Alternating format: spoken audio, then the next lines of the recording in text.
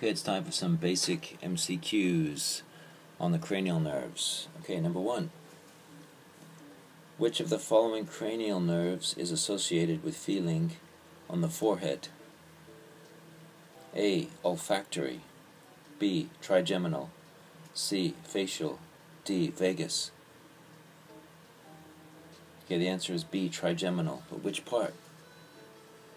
That would be the ophthalmic part. Okay, next one.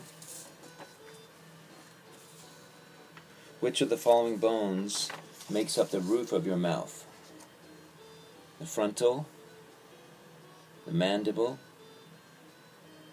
maxilla, or temporal bone? The answer is maxilla. Which of the following facial muscles is most responsible for the facial expression of smiling? Occipitofrontalis, risorius, platysma, or buccinator? The answer is risorius. The occipitofrontalis is for the forehead wrinkle, and the platysma is for frowning, and the buccinator is for like a blowfish face, blowing out your cheeks. Okay, next one. The right common carotid artery is a branch of what artery?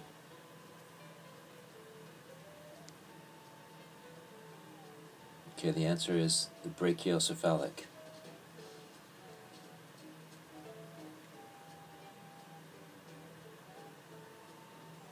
Next question.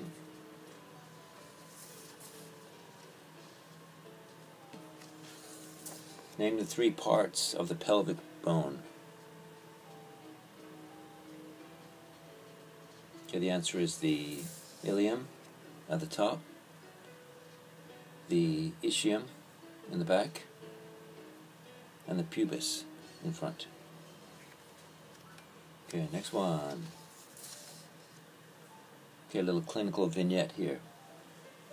A 23-year-old male is rushed to the emergency room after being involved in a street fight. Physical examination reveals a stab wound at the left sternal border in the 4th intercostal space. Which of the following structures is most likely to have been damaged?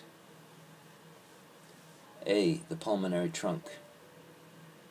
B. The right ventricle. C. The left atrium. D. The left ventricle. E. The inferior vena cava. So you have to think about where the person was stabbed. It said at the left sternal border in the 4th intercostal space. So which of these structures is facing front? Is it the pulmonary trunk? No. Is it the left atrium? No, because that would be on the other side, posterior. Is it the left ventricle? No, that would be near the bottom. Is it the inferior vena cava? No, too low. Is it the right ventricle? Yes, because that would be facing the front. It is the most anterior portion of the chest. Remember that the bicuspid valve is at the midclavicular region. Next one. The arch of the aorta is found in which of the following divisions of the mediastinum? The superior, the inferior, or the anterior? Superior. Remember that the sternal angle decides this. You know that the superior part of the mediastinum separates the sections. The sternal angle does, so anything above that would be the superior part.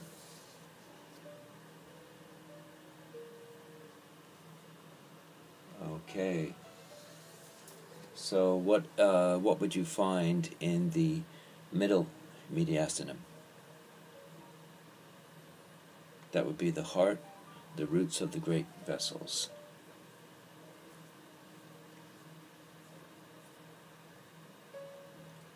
Would you find the lungs?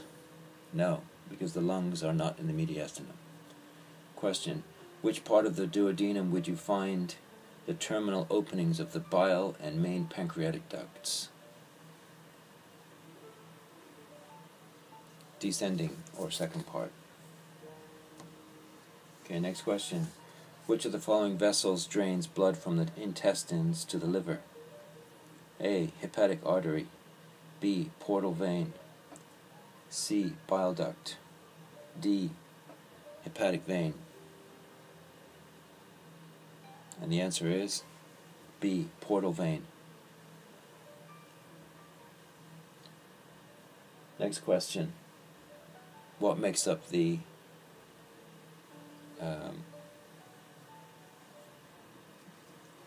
portal triad? That is the hepatic artery, the portal vein,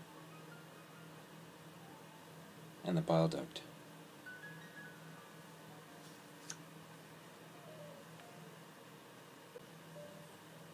Okay, next question. What relationship does the sciatic nerve have with the piriformis muscle in the gluteal region? I'm talking about where it is. A. The nerve exits inferior to the muscle, or B. The nerve exits superior to the muscle? A. The nerve exits inferior to the muscle. Okay, next question. Which of the following fibers are present in the dorsal root ganglion?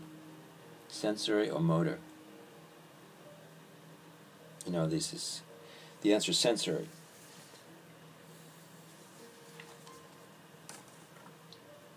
Next question. What is the function of the pulmonary arteries? Carries deoxygenated blood to the lungs from the right ventricle of the heart. Next question. Voluntary motor fibers are components of which part of the nervous system? Somatic, sympathetic, or parasympathetic? Somatic. Okay, so those are a few MCQs. More MCQs coming soon. Thanks very much.